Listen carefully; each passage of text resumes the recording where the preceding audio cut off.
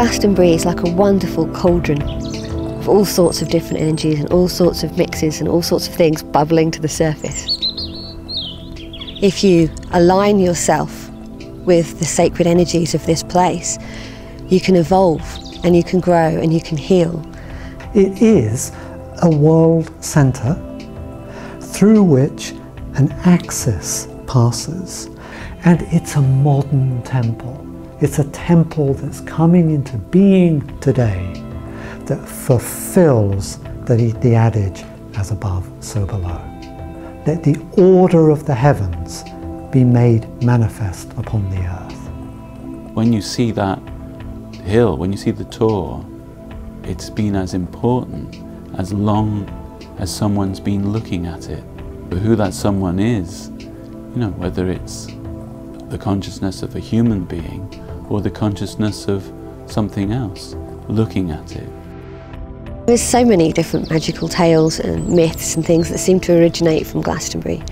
And I think it's wonderful that it becomes a new Glastonbury to every generation and to every spiritual path or spiritual development that takes root here over the years.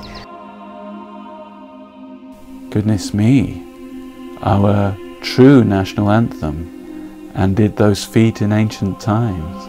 I mean, why Glastonbury?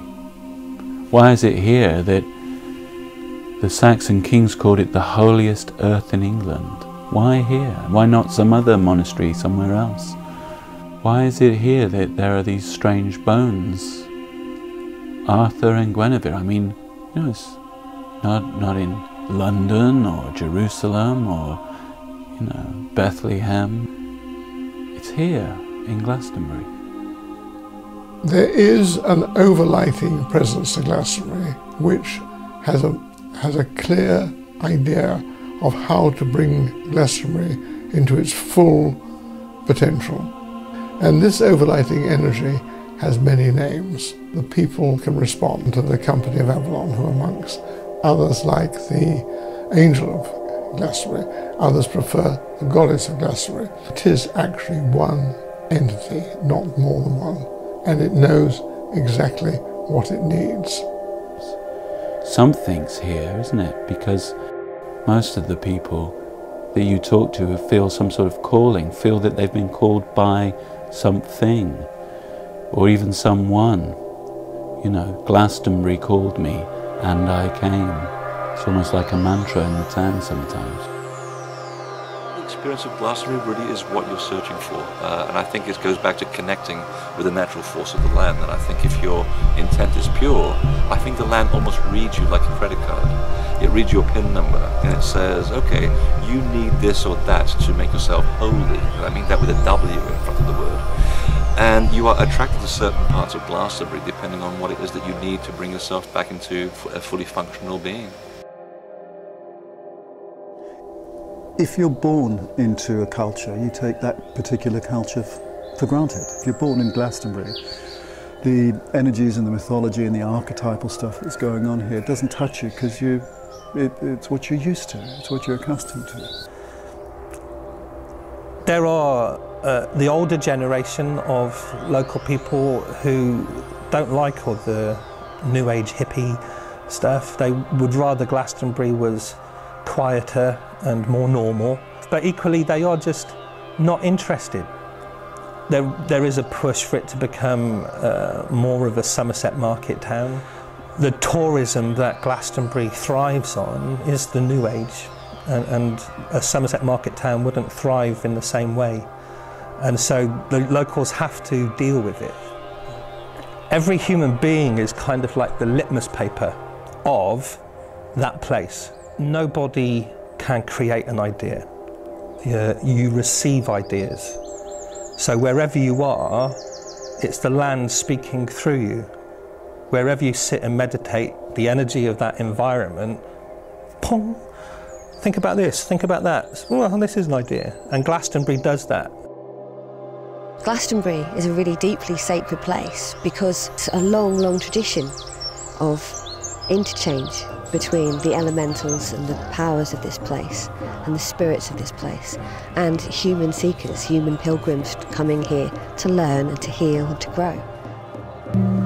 other roots of all the trees throughout all of the world, throughout the whole of Gaia, throughout the whole of Mother Earth. When we come here, we have to learn to manifest those spiritual gifts from the world below and the world above. And we have to learn how to live with those things and work with those things and grow into our potential as human beings, here and now, present in the moment in life. It can be full of challenges, but it can also be full of miracles and wonders and magic. When people come to the Isle of Avalon, it's the little self gets put to one side and they have to start listening to their soul. And it can be quite a painful process, this coming to terms with why you're actually here. And there's all sorts of mischievous stuff out there as well, so discrimination is very important.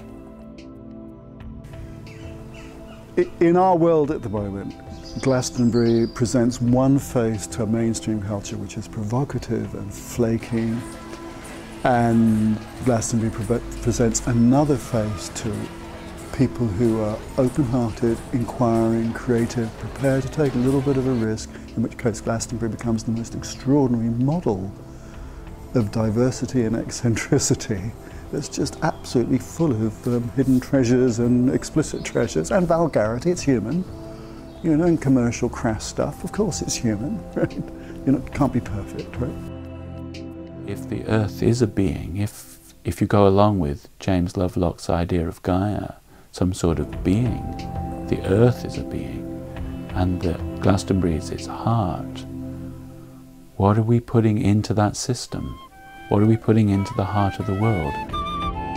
Interestingly enough, though, it has obviously become a New Age mecca, and that's very interesting because in the Glastonbury zodiac, Glastonbury is Aquarius, and we're coming into the age of Aquarius.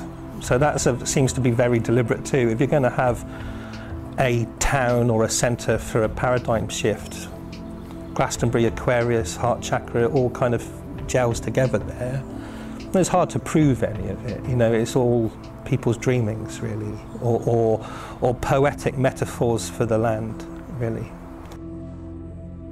It's one of the great sort of spiritual gifts that Glastonbury offers is how to negotiate different points of view and different ways of perceiving spirit and God. If you like, there are 100 paths to the one, and we each have to find what works for us. The challenge of Glastonbury is to befriend and support and love people on every credible path, even though it's utterly different to yours. And you are in no way threatened. As a human community, is very welcoming of diversity. At the Chalice Well ceremony the other day, there were 70-odd different faiths that were represented. So what people can do in Glastonbury is they can come to this town, they can come to this landscape, they can come into this energy field, they can come into this inner cosmos of many different thought forms and archetypes, and at the same time there are practitioners and teachers of different traditions, and the seeker can taste. We all seek a new age, we all seek a new way of doing things, and that's what Glastonbury is about today. If Glastonbury and all its wealth of tradition and symbol and image could be some kind of melting pot, I think it is functioning in that way. A place where all the different myths and symbols can sit together, you know, happily and spiritually inform us. I think it can find a way of functioning in the modern age. We're being asked now to come into that greater balance. This is the holy grail of the quest.